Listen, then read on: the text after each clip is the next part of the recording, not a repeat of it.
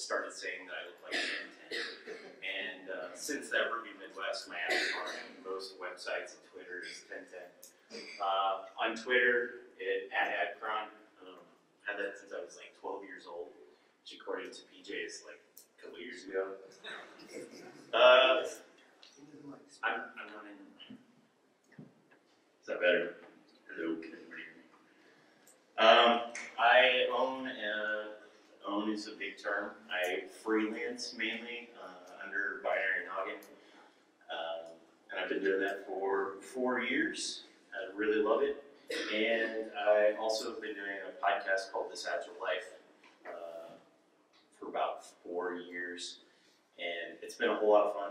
I get invited to conferences to interview people, but not often to speak. And kind of like Johnny has 7 kids, for you guys that don't know. I like to spawn lots of processes too. That's my family. I have 5 kids. If anybody else has quite a few kids, you understand that this picture is kind of a magical feat. Everybody's smiling. Most of them have their eyes open. And about 5 seconds after this, it was like Dante's Inferno. Noah poked me, he punched me in the face. And so it was great, but I realized after spawning lots of processes that we really are an umbrella app. This talk's not about umbrella apps though. I just thought it was fitting. And that's actually what most of our family pictures look like. Somebody scared, people laughing. But really this talk is about being a hippie. And what does it mean to be a hippie? Well, festivals, obviously, and they're kind of conferences, so we're all partway there. And a lot of it is living free of constraints and allowing yourself to just enjoy life, stay away from the man, do your own thing, and making your own things like clothes, jewelry, fault-tolerant applications, macrame. So I guess fault-tolerant applications. Let's start out. I'll get to the meat of this now. You might have kind of an idea of where I'm going now that I'm talking about living with freedom, but recently I was working on some application and I had to write a password reset system for the application. And this is kind of what I had. It's pretty simplified, but I have a supervisor over password reset and it talks to the database. And I started thinking about that data and what you store when you have a password reset. So someone comes into the site, they ask for their password to be reset, you set up a token. The token's very temporary. And I didn't want to pull in another dependency, like a key value store, so I just threw it in the database, but I wasn't really happy with it because I knew that that data was just going to go away in a short period of time. I didn't like that column sitting around like Josh said. Null columns aren't great unless you have a reason for it, and this was going to spend 90% of its time null, hopefully. And it's very short-lived data too. And the database isn't always that fast. I'm not saying it's going to be that slow, but I kind of get a kick out of shaving just milliseconds off of things. So if I could get rid of that, that would be really awesome. So I think Josh already left. Is Josh here? Oh, Josh! I put this slide in for you. Josh, the database is not your friend.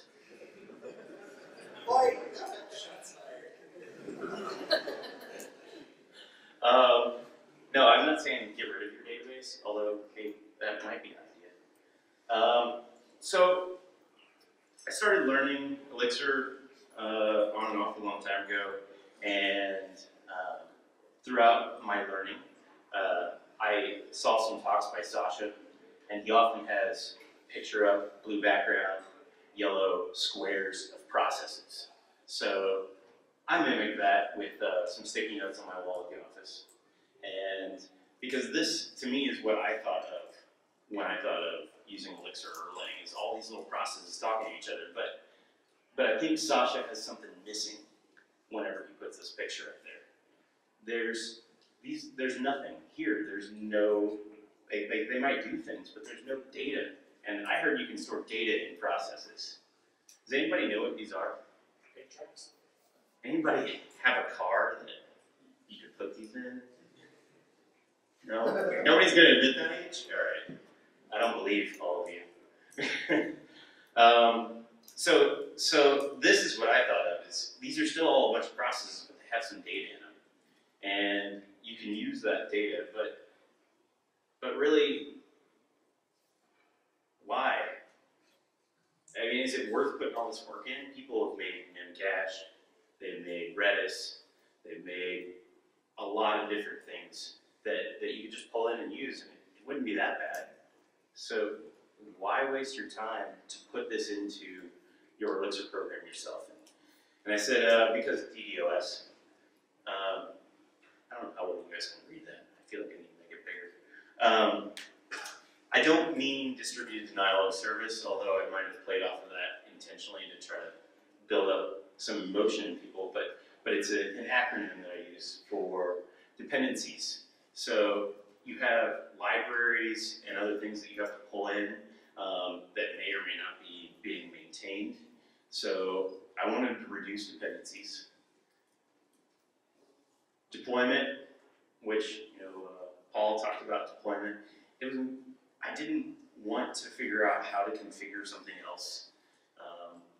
I didn't want to make two new things talk to each other and then something else to monitor and pay attention to all the time. Is it up? Is it down? Is it taking up too much memory? And I needed less knowledge and less experts if I could stay in one location. The other option is optimization. I mean, what's faster than going out to your database? And I frequently get in-memory key value store, Memcache, Redis. Yeah, I mean, what's faster than that? How about not having a wire protocol? Not having to change data from one format to another just so you can pass it around. So you can get rid of that. Like, what's faster than an in-memory database? Your current application having it in memory? That works out pretty well. Security. And this is where a lot of people are like, well, what are you talking about? For every dependency that you pull in and every hole that you have to poke in a firewall and everything that you have that you're pulling into your ecosystem, you're increasing your attack footprint. So I have a new port open, or I have this new software, and we're already going to hopefully keep up with the Elixir releases, the Erlang releases, as we're moving along in our application. And a lot of these external dependencies get forgotten. So you miss the security output on Redis, which actually, I'm not trying to knock on Redis, but when I looked up some stuff about this, Redis had a security problem that they had put out that they had to do, and they said, check the changelog, and there was a link, and you click the changelog link, and it went to Reddit, and that's where their changelog was. And it just made me feel a little uncomfortable that Reddit is where they decided to store their changelog. It's not in their repo or anything. And then I also looked up Shodan, or Shodan.com, is a search engine for Internet of Things. It's also a really great search engine for finding open databases. And if you type in Redis, in the US alone, recently I did a search and came up with 6,550 insecure instances of Redis. And a lot of them had a key store that was called Crackit or something similar to that. I should have written that down. And that came from a problem in Redis that was a couple years old. So people still had broken Redis instances from a couple years ago, which just pushed back to me and said, oh, I hope I didn't install one of these, because I probably did. And then the closer that I can get to not having these external dependencies, the closer I can get to a unikernel system.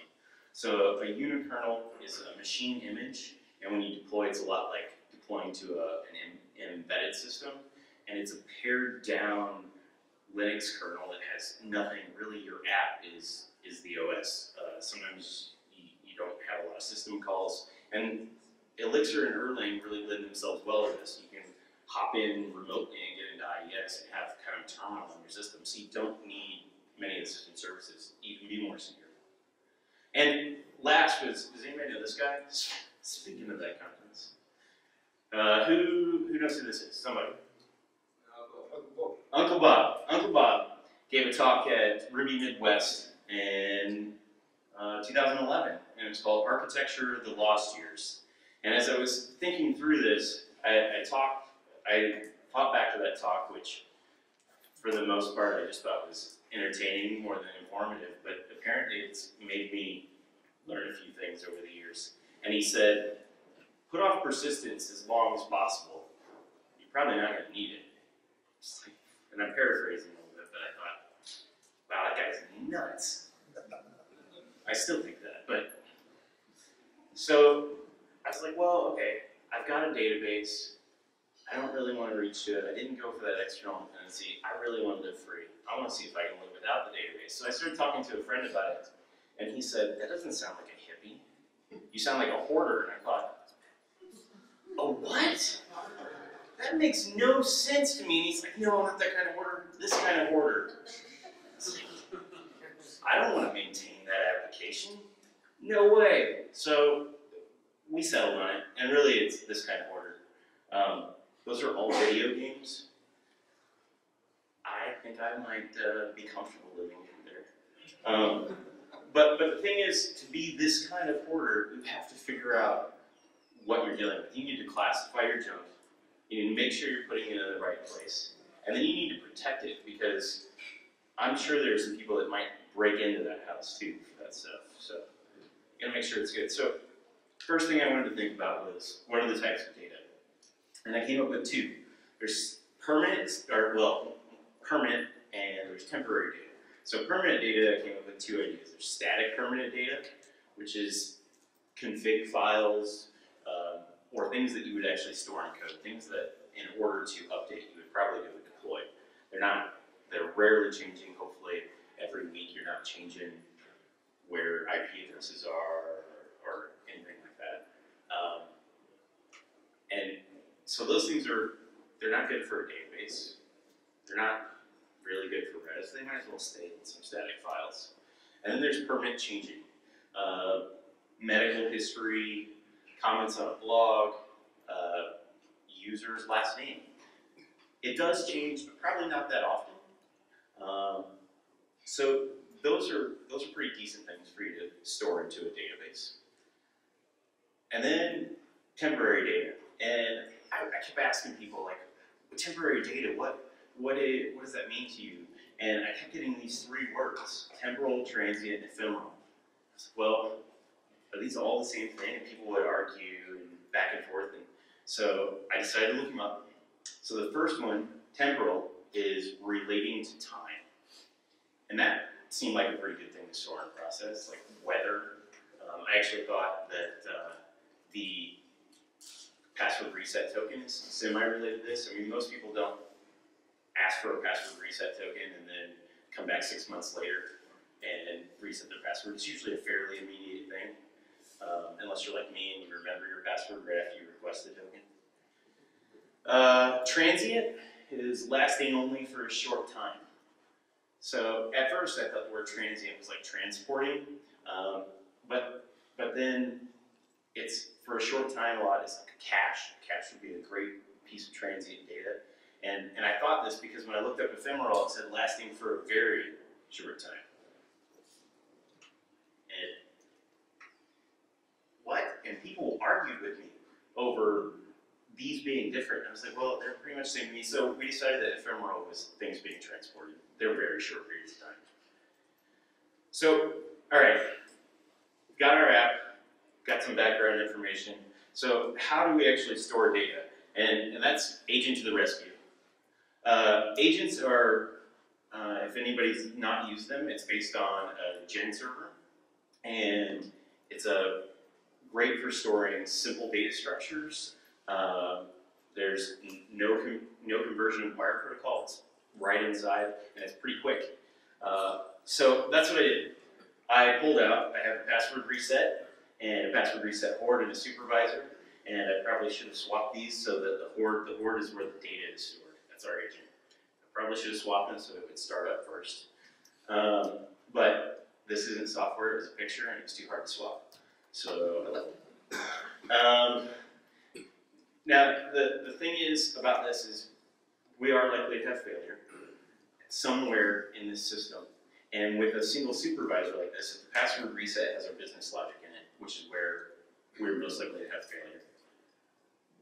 If it fails too many times, then that supervisor will end up shutting everything down. And that's not really what we want, but let's go ahead and look through the code of an agent. So the agent, whenever it first starts, the function up there that's passed in, the return value of that function is your starting data that is inside of your agent. And so we're going to give it an empty map, because a key value store is just a map, right? I don't need anything big, I don't need Redis, I just need a key to a user. So in add, somebody had an agent up here yesterday and they had an update there. And that's what I started with too, until I learned about cast. So update in an agent, you tell it to update the data and then you wait for it to send it back to you. It's a call. But cast, the second argument there is a function to put the token and the user that's passed in into our state inside of our agent. So it's saved, it's set it and forget it. I don't care, just go ahead and put it there. And with a password reset token, even if there's a problem and you lose it, somebody can come back and click that button again. So that's not a big deal. And then we have get user. So again, we just fetch out of the map based on the token that's passed in. So it grabs from that state. And then a remove, because after they reset their password token, we don't want that token to be reused over and over. If somebody else gets their email, clicks that, changes their password. But, like I said, we could have crashes. So what about crashes? Does anybody know this book? All right, so this is all about the agent. I wanted to be able to live that, let it fail. And so I had to find a new hero. Agent wasn't going to do it for me. And this little guy down here in the very bottom, he's the protagonist in this book. And his name is Hero Protagonist. So I just had to put it up there because we got crashing and hero. So my hero is GenServer. And I changed the supervisor patterns here. And this is really important on how this works, is that I have some failover data, I have a hoard, and I have password reset. So hoard here is what is about to change, and failover data is something new. And you'll notice that we have a separate level of a supervisor in here. And since we have a separate level, supervisors by default have a certain number of resets in a certain amount of time, and it's 3 resets in 5 seconds before they just fail everything under them. So in our case, now we have 3 resets in 5 seconds from this supervisor for this, and if it dies, that top supervisor will restart this one and do it again. So now I can have 9 resets in however seconds, 25 seconds, I don't know. I'm not good at math. I know math. And we still, from that password reset, I'm always going to return OK to the user anytime they ask for anything. So I can cast everything, I can put everything in the background in there, the selection of the user. So response times, when I tested this, went from 120 milliseconds, which is pretty good, to 56 microseconds. So that's way better, I thought. And the thing about GenServer is it allows you to have custom termination logic, but let's show the failover. It's a lot like what we had before. My failover data starts out with an empty map, and I'm still using agent here, cast to add state. The function for dumping the state normally takes the state in, but we don't care what it is. We're just going to override it. And then loading the state back out. But here's the secret sauce here is the GenServer. So the GenServer, I'm leaving most of the code out. There's a whole lot of boilerplate in there, and then the add, remove, get user are based off of the agent that we had before, so there's not a whole lot of change. But in the init, instead of setting that data in this guy to an empty map when he's restarted, we instead use the failover storage that was back here, and we say, hey, I want your state, so I ask for it on the load. I get that state, but then on terminate, and this is what GenServer gave me over agent, is on terminate, I get the last state that happened if there's an exception, if the supervisor shuts it down for whatever reason, and I dump that state in the failover storage. So that when the supervisor starts me back up, I hit that init again, and I say, hey, give me that back. And so the big thing here is you can do many other things in this terminate callback and munge that data.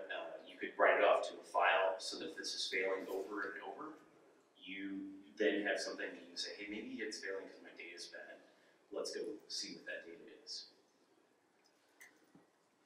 But again, I have failure. And I really didn't want that core, even though it's going to dump its data off, I wanted to give an extra layer.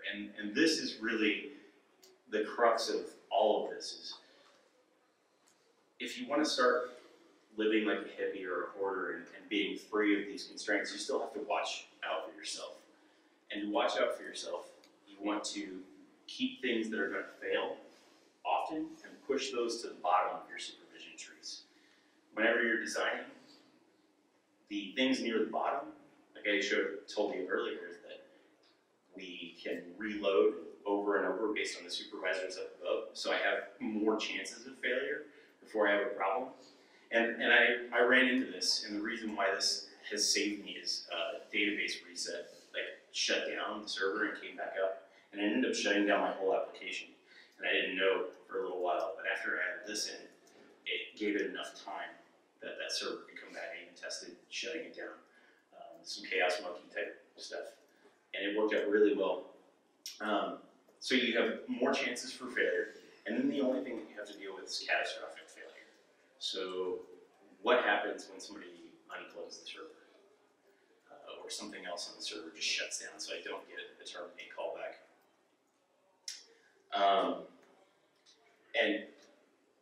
And that there are ways to handle it, but I'm not going to go over those today. But because there are some other gotchas here, we have expiration. So I wanted the password reset token to only last for 24 hours, and I've since moved on to the password reset token is generated as a signed key, an encryption key, and I don't even have to store it, but this has still been good for other data that I've been using. But expiration-wise too, if you want to stay within Elixir itself, there is a library called CacheX that I found it builds a cache with time to live functionality, and it's very configurable. It's been pretty fantastic to use. I haven't been able to dig into everything that it does, but it's got some really good stuff. I suggest checking it out. The other thing you can do is distribute your data. So using Amnesia or just another Elixir process on another machine, like if you're already load balanced, you can push your failover out to other machines on a regular basis. And that way, if your whole machine goes down, when it comes back up, it asks the other machine, hey, give me that. And it does add a wire protocol back in, but it's all still Erlang or Elixir, and you're not pulling in new things. And really, if you want a good understanding of how to deal with really distributed data and deletes, last year at ElixirConf EU, Chris McCord gave a talk on Phoenix 1.2 where he discusses Phoenix presence and how they implemented all that, and it's a very good place to dig into. It's probably way more complicated than the data that I wanted to store, so I might keep all that in the database just because. And then binary data. So binary data garbage collection is pretty well documented as can be an issue within Erlang. It's done differently. There are 64 bytes is a magic number. Anything under 64 bytes is stored on the heap, just like every other process. And whenever that process goes away, that data goes away. It's just cleaned up. If it's over 64 bytes, it gets stored in what's called proc bin, and it's reference counted. And the reason why is whenever you try to break binary apart, instead of it copying that data over, it puts a pointer to an original 64 byte or larger binary data to a section of it. And so, since it's reference counted, it has a completely separate garbage collection from the rest of the Elixir garbage collection. And it will shut down your system pretty easily, I've run into. That garbage collection doesn't kick off until you have memory pressure, is what it says in the early documentation. I found out it's about 90% of my system memory, and usually before the garbage collection can finish, my system crashes because I'm out of memory. So be careful if you try to store any binary data at all. Make sure it's under 64, or really pay attention to what you're doing with it.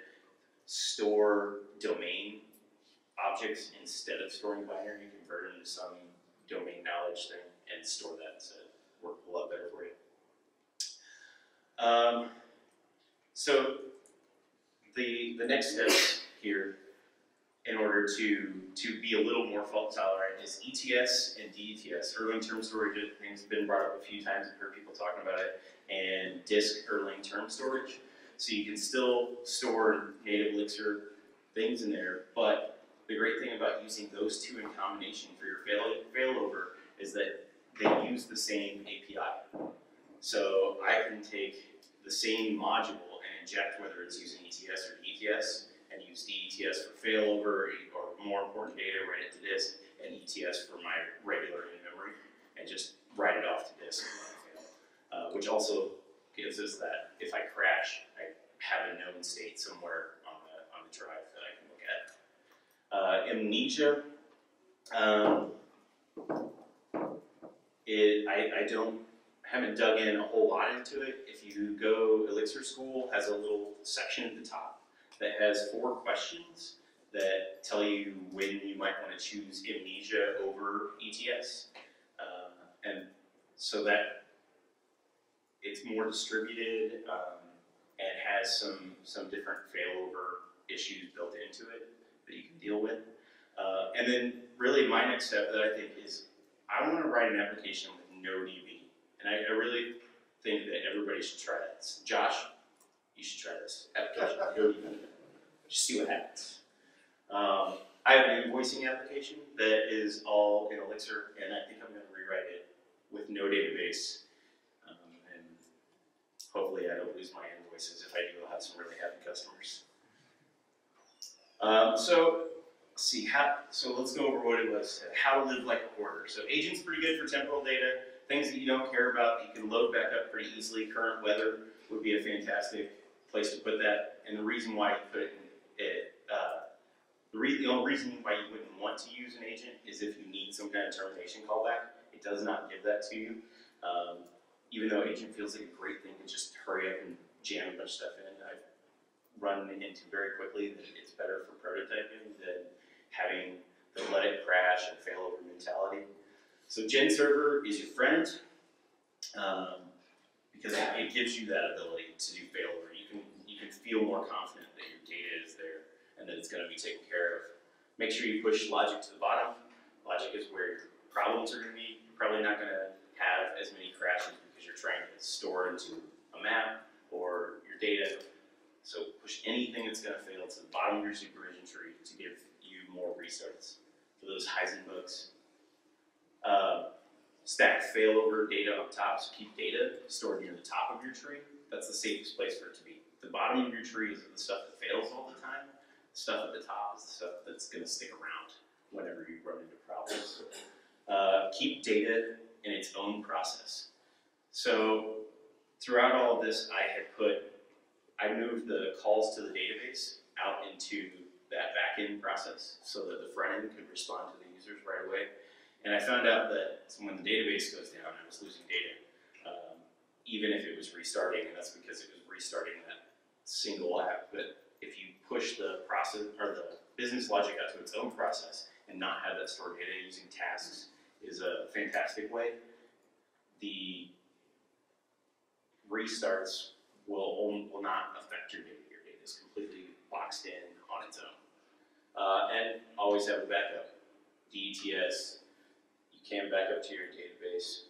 Josh should probably do that, because good job, Josh.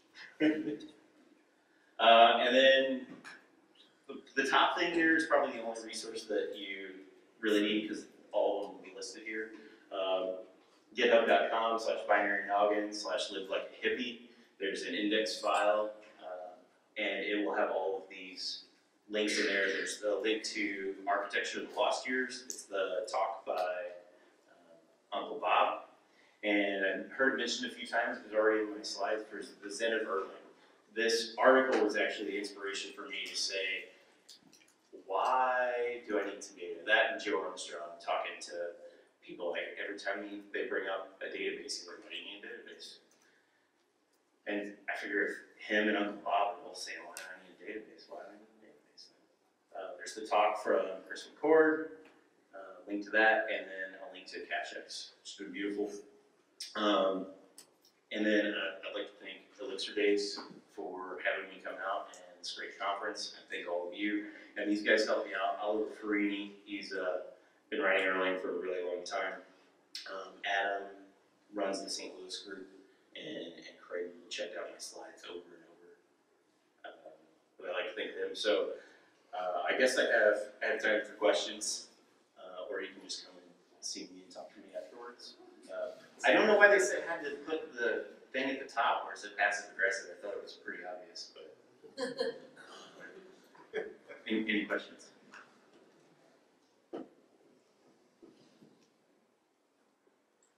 Good. Thank you.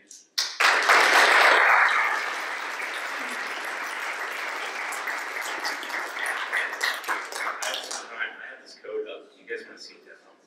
Yeah, I meant to do a demo. I can go get my ukulele to my room.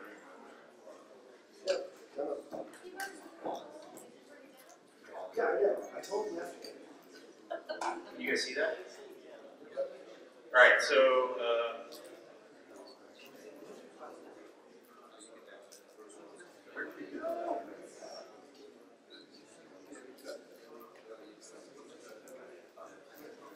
okay, maybe not. I don't know why it's not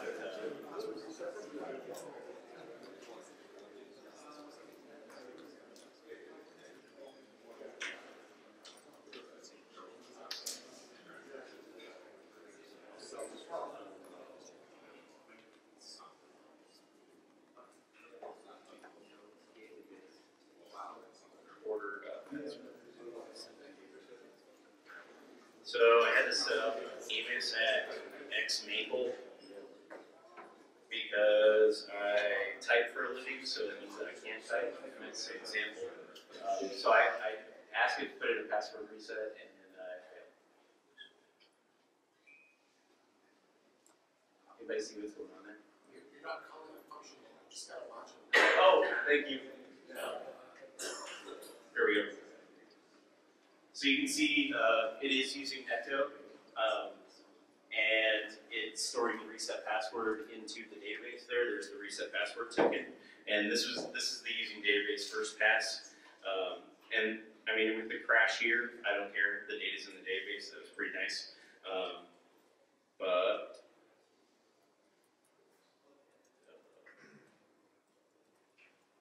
when I want to complete, I can't remember the order. Password reset, complete, and we'll give it that token here.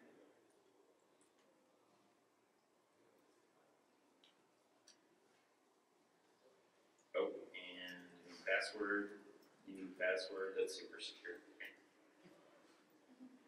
And so I will pull in order. Thank you. We should mob program.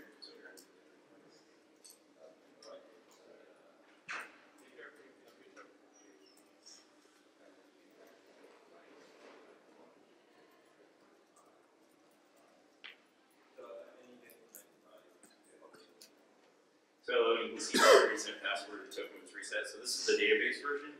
And then this is all actually in that repo. This was like a little example app that I tried to put together. So you can pull it up and play with it yourself, like X-Actions. And so if we do this again, we'll start out, I'll check their sys.getState is this really beautiful thing. Password, reset, or.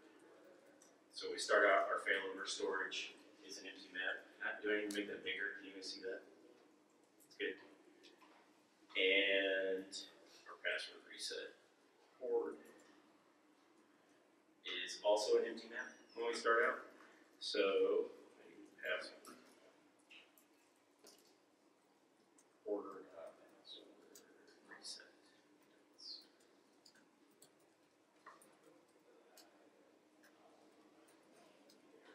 It's hard to spell exclamation.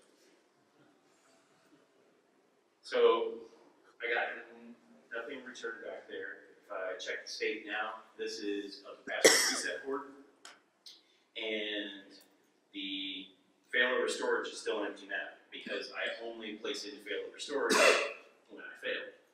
So I actually store the entire user. I never have to go back to the database again whenever they come back for their reset password. And if we do password reset port, stay. Thank you. Whoever said that, I get it anyway. So I reset. Now, if we look at our failover storage, it has that data in it. And if we go back to our board, when it started up, it should ask that failover storage for it, and it's back. So now I have a process that can get killed, restart it, has all the data. Okay, now I'm really done. Thank you.